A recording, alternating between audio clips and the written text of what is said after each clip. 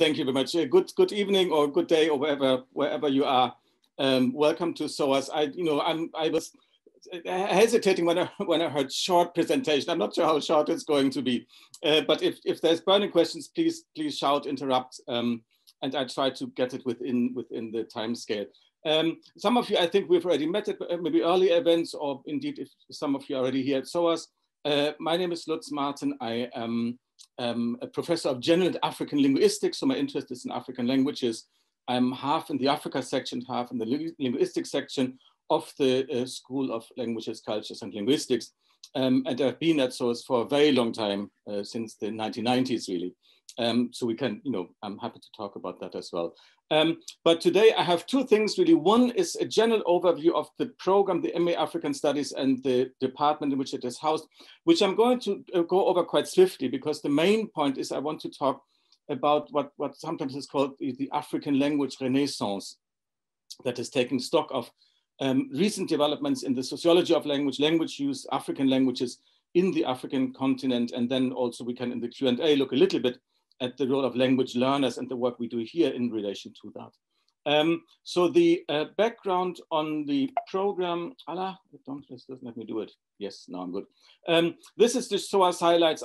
As I said, I won't dwell much. You're probably familiar with it. It's a great institution, focused on Africa and Asia, really strong research, a strong library, very diverse, very international. This is SLCL, the School of Languages, Cultures and Linguistics. Within the SOAS background, the languages we teach, there's 6 languages. We usually teach Amharic, Hausa, Somali, Swahili, Yoruba, and Zulu. And we also focus on literatures, cultures, linguistics, and translations. This is about studying Africa. So these are just some, talking points, if you like, starters of discussion about things which come up again when we engage with students in the MA African Studies, which I think is probably the main program we're talking about here. But again, we can come back to that in the Q&A.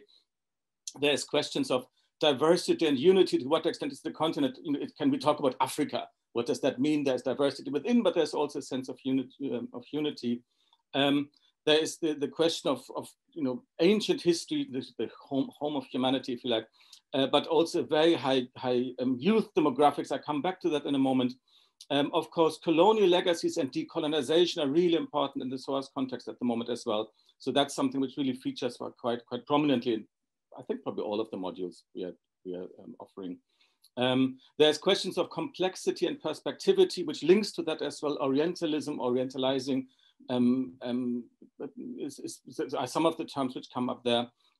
There's an interesting relation between town and country and urbanization and the effects that has in many different ways in politics and economics, in education and culture, of course.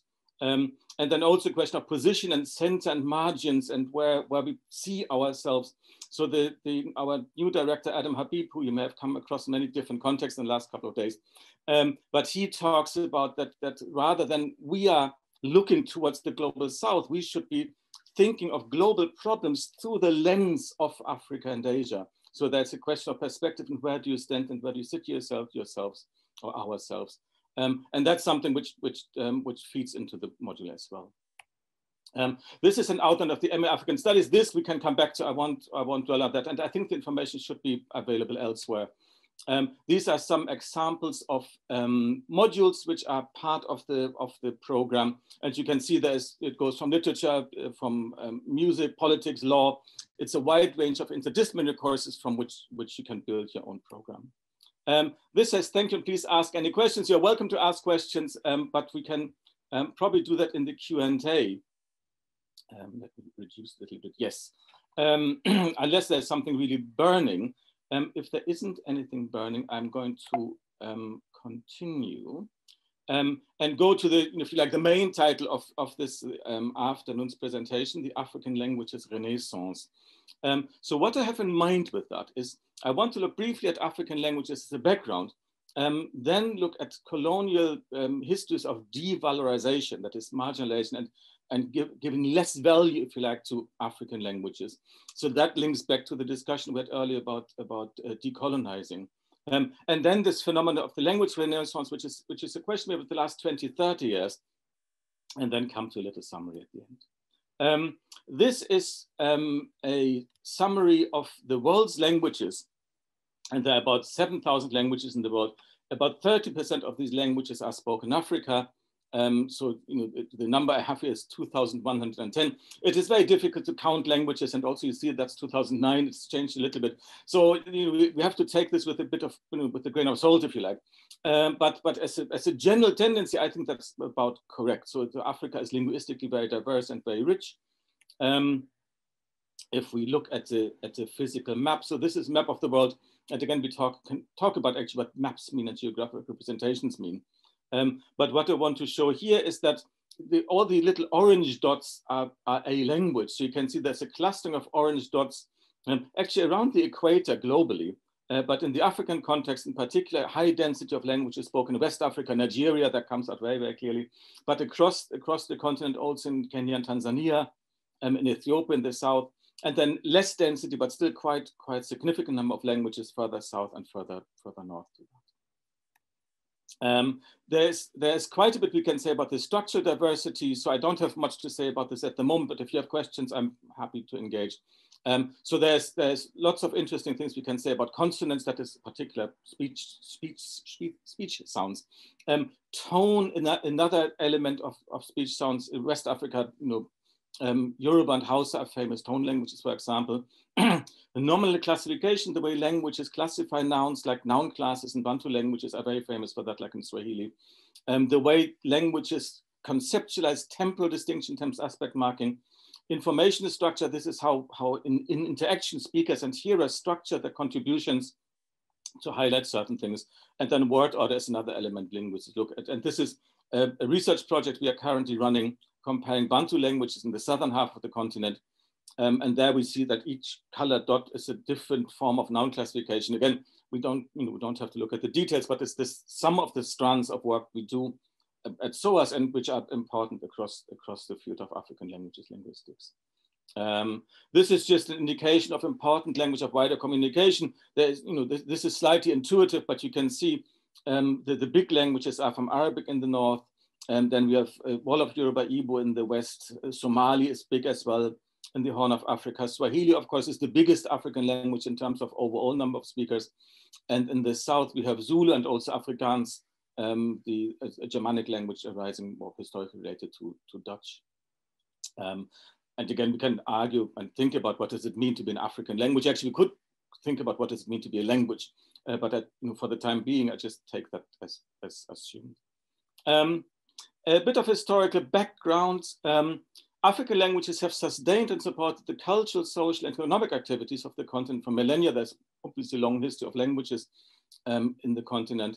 And the study of language can help us to understand the history of the people and the society speaking them. And we know that in the course of the history, African languages have been associated with or sustained, if you like, for example, periods of expansion where languages and with that cultural practices traveled. Established polities like states, empires, kingdoms, cities, but also importantly patterns of multilingualism, which is really important in the African context and elsewhere, but certainly in Africa. This is a map of African language families. It's a metaphor, hence the scare quotes, but it gives an idea how different languages are related, and that is quite interesting to study history and prehistory, like longue durée history, about 6,000 to 7,000 years, 10,000 years, maybe even, and try to understand what happened, what is the social history, the cultural history, how did people interact and relate to each other. And if we go a bit closer to time, so this is a hypothesis people have made about the spread of Bantu languages originating from Nigeria, Cameroon, and then spreading eastwards and southwards to the present distribution. And then people ask whether it's the languages spreading or the speaker moving or a combination of both. So that takes us about 2,000 years before present. And here's another map representation. This is 15th and 16th century. So there we can see more diversity in the historical record. And we can see different state formation happening with the Hausa states in the Northwest associated with Hausa, but also with Fulani. If you look at the right-hand side map, the little darker arrows in West Africa, that's Fulani speakers. So you can see the language is widely distributed across a whole belt in West Africa. And then if you, in both maps, actually, if you go on the East Coast, in the left-hand side map, The little black dots, these are Swahili trading towns. So we know that Swahili spread through urban trade routes driven by the monsoon trade. So there's a link also to the Arabian Peninsula all the way up to India. Thinking of the ocean as connecting rather than dividing. And there's also a link, if you go further south, there's the circle with Zimbabwe. That's great, Zimbabwe, a big gold trading polity and economy. And that was linked to that trade as well. And you can see this is cultural history, but language often helps to get a clearer understanding of what happened. And then the final slide I have on this is Swahili literature. So we have records of African languages. And this is the record itself. This is 20th century, I think, or 19th. The text is most certainly older.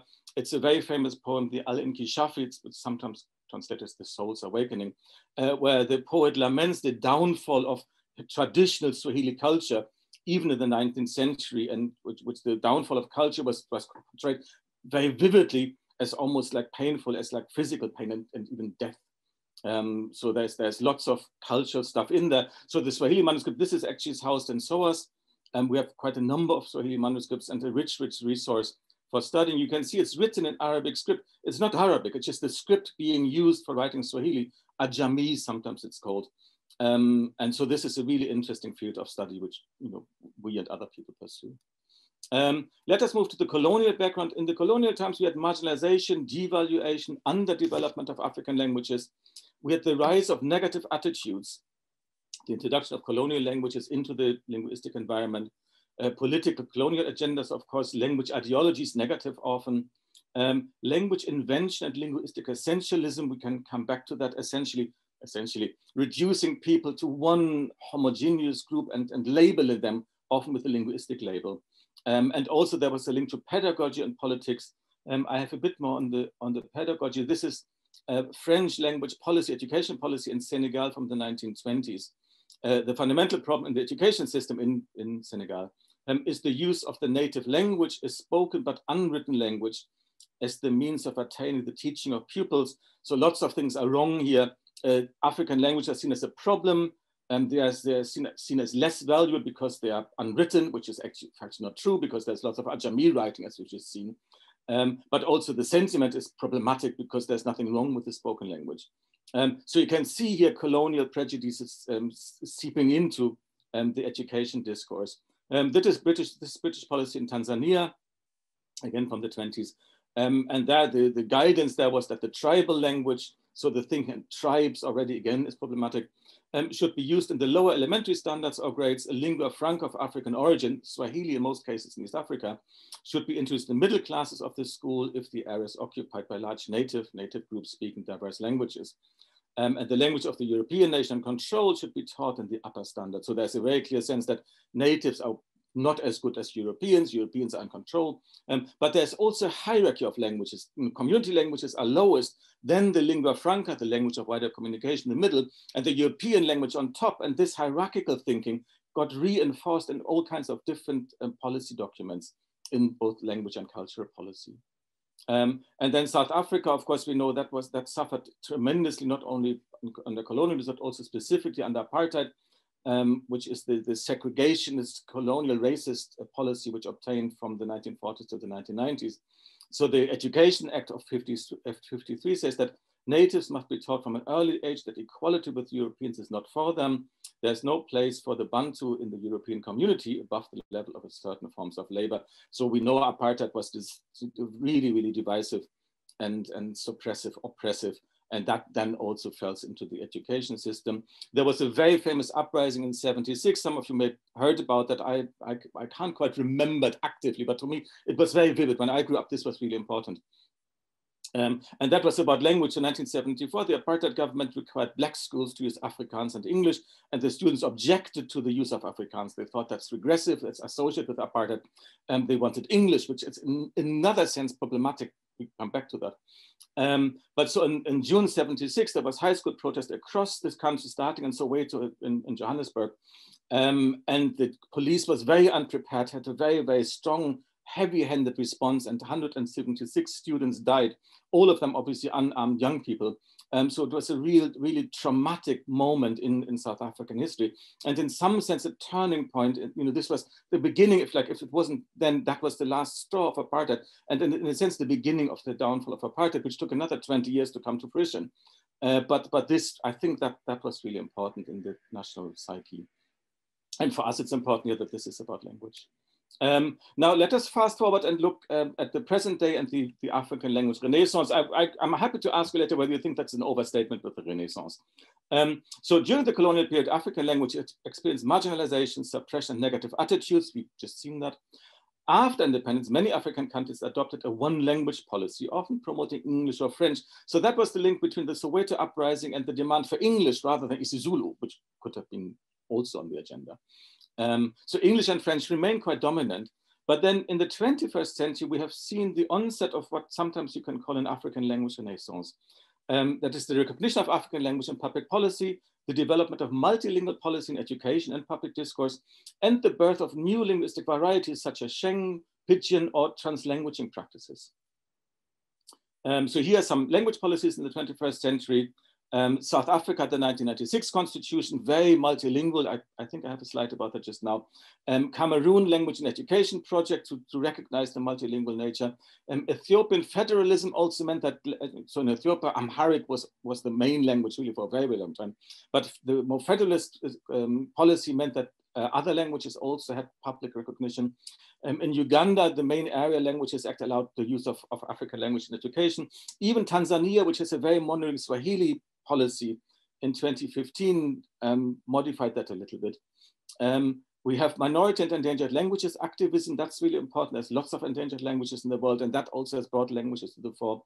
We have education and literacy programs, also in African languages. Speech and language technology, NLP is natural language processing, and automatic translation for African languages has become important, also in the context of mobile phone technology. And in many ways, if you traveled recently in Africa, contacts in Africa, mobile phone technology is almost leapfrogging stuff here. So electronic payment is much more advanced in many African contexts than in this country, I think. And we also have the African Academy of Languages, which is a branch of the AU, the African Union, specifically promoting languages. There's lots of elements coming up.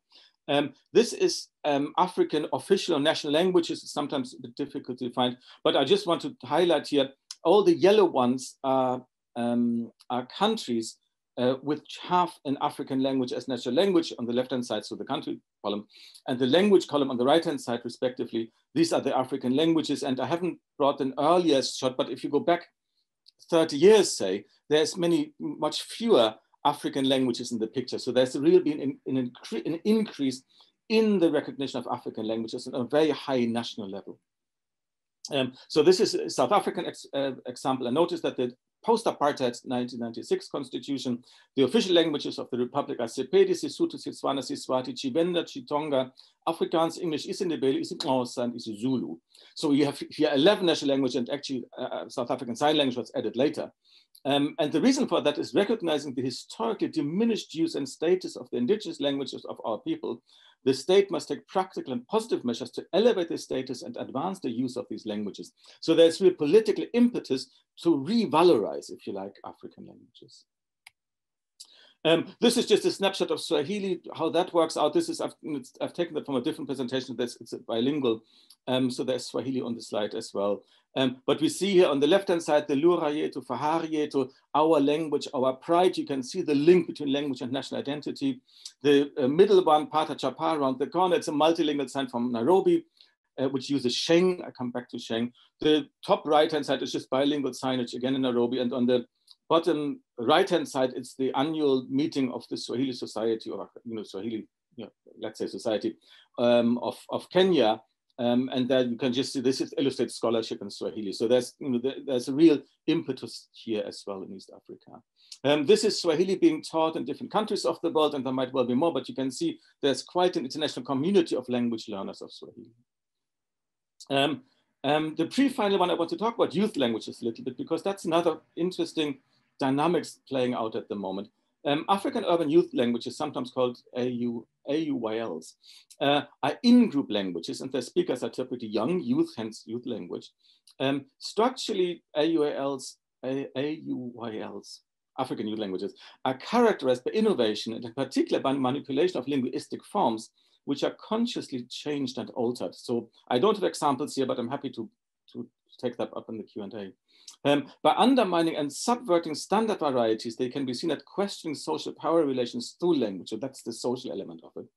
And the prevalence of African youth language in the African linguistic context may be related to the strong youth demographics in many African countries and the sense of relative disenfranchisement of these groups. So many African leaders are quite established, old even.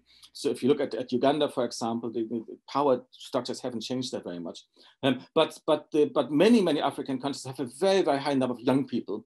And this relation may well account for the need maybe, or the desire, or just it so happens that the form of expression becomes prominent, which then gets picked up as youth languages. So examples are Sheng, very famous maybe in Kenya, originating in Nairobi, based on Swahili, English, and other Kenyan languages. And actually Sheng speakers are no longer young anymore necessarily. So Sheng has really gone out of this in-group language status to a much wider language form in Kenya. Sepitor in South Africa, Tsotsital in South Africa as well. That's probably the oldest attested one. Tsotsi is an old word for gangster. So again, you can see it comes historically from a marginalized group of people, but then gets wider.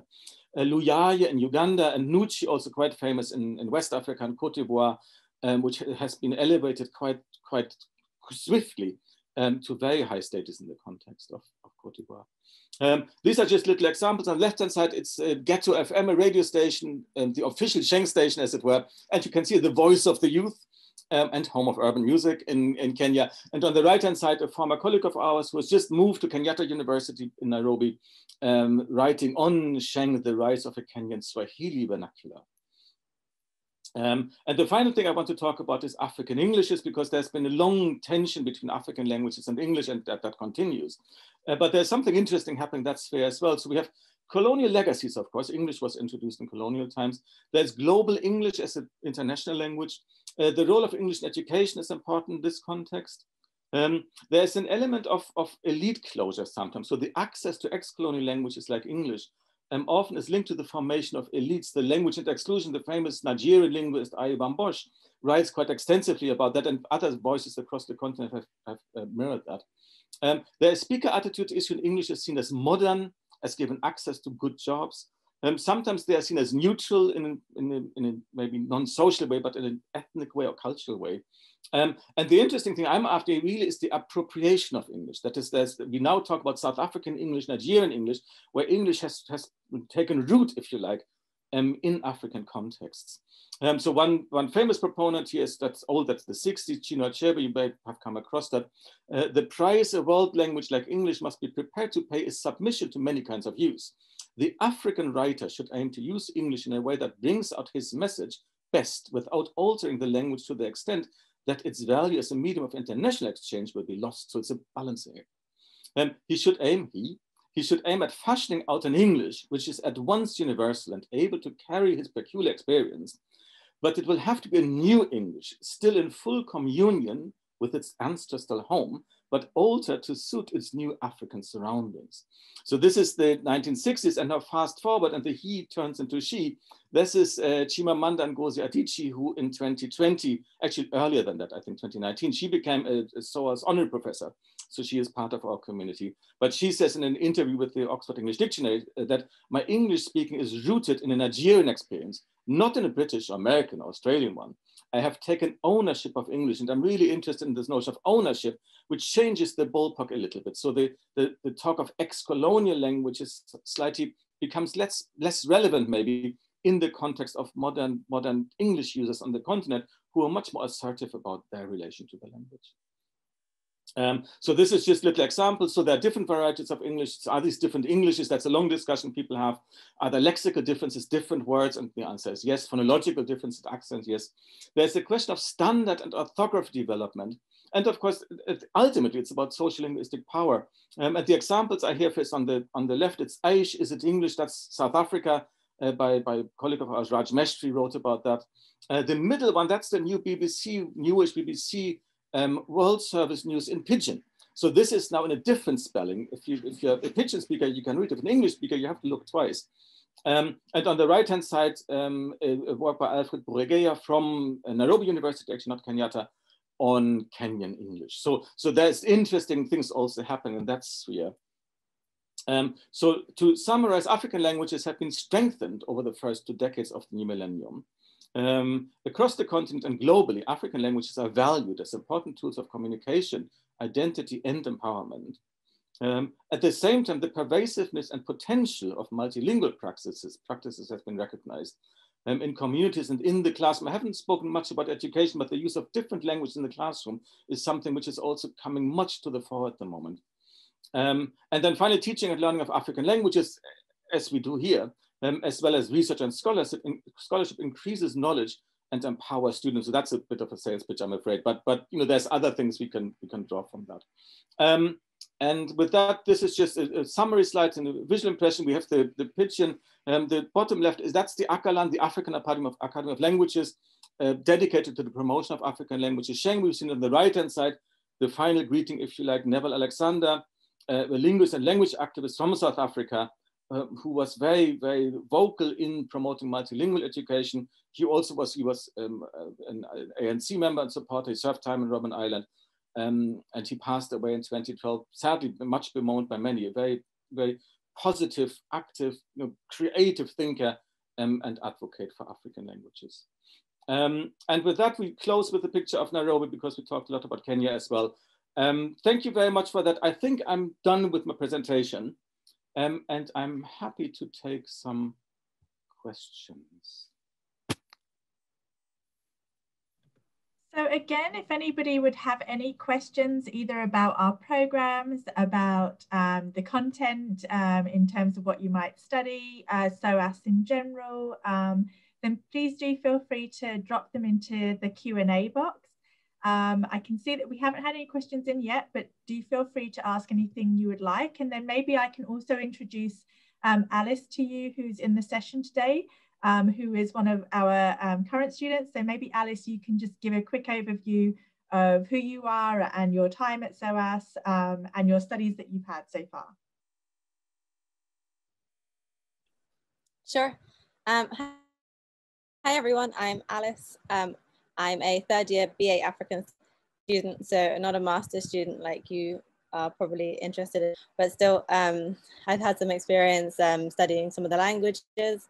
So I studied Amharic and Swahili and still currently studying Swahili. What can I say? So I'm originally from London, but I have experience living both in student accommodation and in my family London.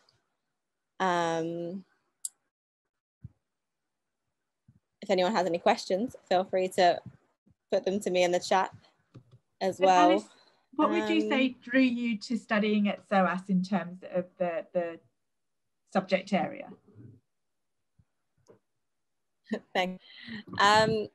Well, it's one of the only places in the UK that does African studies, and it's well known for that. So when I did come to SOAS, started doing research for essays and assignments that I had. All of the research I was doing happened to be written by like ex-SOAS students or ex-SOAS researchers and things like that. So it's like that is like the center of African studies in the UK. And also I chose it really for the languages. So I really wanted to continue studying Amharic, and there's not many places in the UK that teach Amharic. So I really wanted to come to SOAS to learn Amharic, and then Swahili was part of my course. And I really enjoyed learning Swahili, and I'm now currently in Kenya, still trying slowly to improve my Swahili. And the Swahili teacher, Ida at SOAS, is amazing, would definitely recommend her. Just like very passionate, as is Lutz, about like sharing the culture and the language, really wanting you to get them like the best of your experience at SOAS. Yeah, and I think, I mean, that's one of the really interesting parts, I think, because you don't just learn the language itself and how it's made up, really. You actually learn about the cultural aspect of it, and you learn about the culture and the people over time, and again, how that adapts within the language itself and the historical content of it. And I think looks like much of what you went through in terms of looking at the languages of Africa, which you know in themselves are are very diverse and huge. There's a lot of change that's happened over time and influences that have come in. So I think that's a really interesting part of it. So again, if anybody's got any questions and they would like to know more about those areas, please do feel free to put them into the chat. But even if it's just about the general experience at SOAS, please feel free to drop anything into the Q&A box. And that's just at the bottom of your screens. If you hover over the bottom of the screens, you'll see that the Q&A box in there for you to drop any questions in that you would like.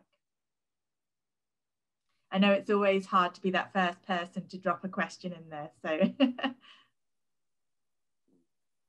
I'm also happy to talk more about the program structure if people are more interested in that. I wasn't quite sure because this is the second open evening, as it were, we are running.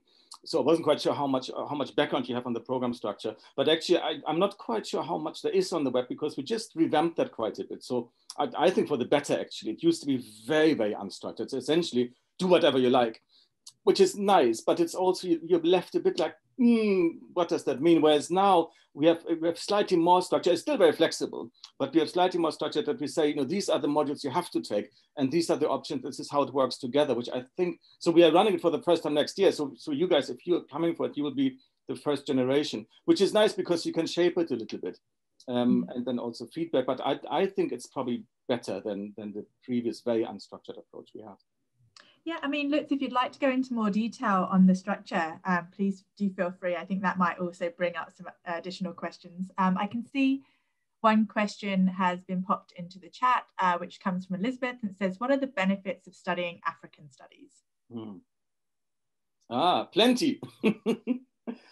I think, so it depends a little bit on the background. I think many of our students come from maybe like degrees like history or modern languages or politics, a wide range. But what most of them share is that in the course of their undergraduate studies, they discovered that they're really interested in Africa. And that was part of Africa in all the modules. So if you do music, for example, you do like, Bach and Brahms and Handel, but you also do a little bit of African music. But then people felt, I want to focus on that. And then they come to the MA African Studies because it's the regional focus, which is at the fore, if you like. In terms of program structure, it's very interdisciplinary. So it takes you outside of disciplinary thinking, and you're allowed and encouraged even to combine different modules from both arts and humanities and social sciences. And I think, so that is important. I think so the academic benefit, I think it really pushes you to think almost outside of the box, to engage with the geographical region and look at that from so many different perspectives. I think that is probably the biggest challenge, but also the biggest advantage. So that's the academic benefit. The more, the career professional benefit is, I think any job or professional context which has African interest is a potential job market. So that, be it in journalism and politics and economics, the city, of course, thinking of moving to Africa and working there. That's many of our students that's one of their, at least a potential career option. And I think we probably have on the website little examples of students' trajectories, what happened afterwards and where they are now. I think a lot of our students go to Africa for at least a period, and then get experience there, and then might come back. I can share if you like. Yeah. And I think that one of the other aspects that you kind of touched on is that in terms of your previous studies, so say you have studied economics or politics or development studies, or business or history or any of these areas, you can then go into an African studies program, which looks at all of those areas, but in one particular region. And it's a region that, has a huge amount of history and change and development still happening at this point. And also, if you think about topics such as migration and diaspora, it brings Africa really into kind of the forefront in terms of that. So I think it's about kind of looking at your previous studies and then what you might want to go into further, and how different regions of the world are kind of they're all important at the same time, but what they can then bring to you in terms of how it will change and how it has changed over the last 100, 200, 300 years and over the next 100, 200, 300 years. And also, I think what you just mentioned, Kim, with the diaspora, that's really important as well. So I didn't want to go into too much, but I hinted that, that you can question the validity of geography. This is just one representation of reality, which is based on land and water, if you like. But there's many different other ways of representing this. So African studies in a less geographic sense, of course, relates to African cultures and languages globally. And there's a huge diaspora communities in London, in the UK, in all parts of the world. There's Africa-China relations, there's South, so the Brazil in particular, but all South America and Africa connections. And that all comes into African studies. I mean, the very notion is very contested in a sense. And everybody can sort of give it their own content and their own interest. But there's a real global element to it as well. So before I share my screen, yes, we're good with time. There's a question by Amelia about, for the final dissertation, is fieldwork compulsory? COVID dependent? Yes. Well, that's the other problem. Or desk-based research dissertation more common? I think so. It's a one-year master's program, and that puts certain limitations on fieldwork. So the beginning is very packed. It's coursework modules from October to December, and then it's a little bit of a Christmas break, and then from January to March, effectively. Then there is a month of Easter break. That and potentially that's the time where you can go on fieldwork. And then term 3 starts, which there's no active teaching, but it is quite busy. There's talks, there's events, there's workshops, there's still homework to be done, and then you start thinking about the dissertation. But in principle, that's another time to go. And then it's the writing up time, which essentially it's sort of August, September, where you don't particularly have to be in London, I don't think.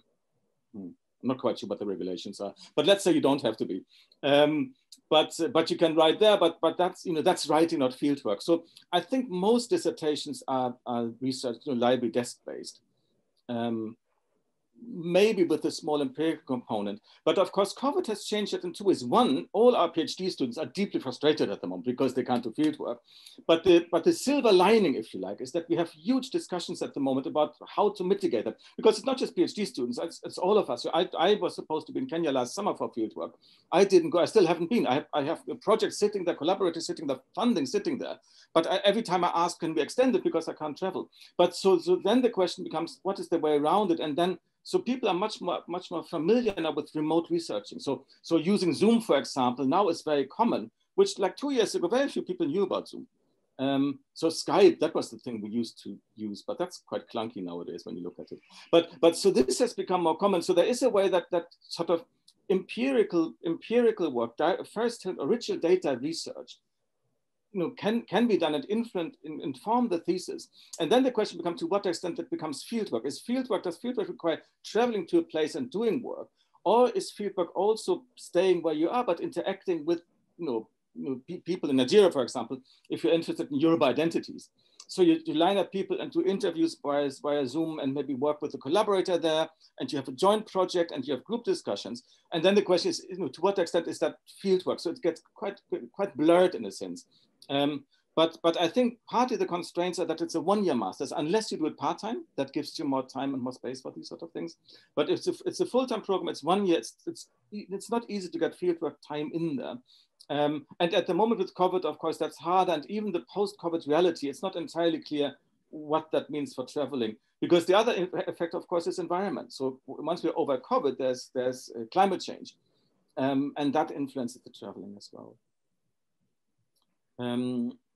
Sorry, can I just take the next question? Yeah.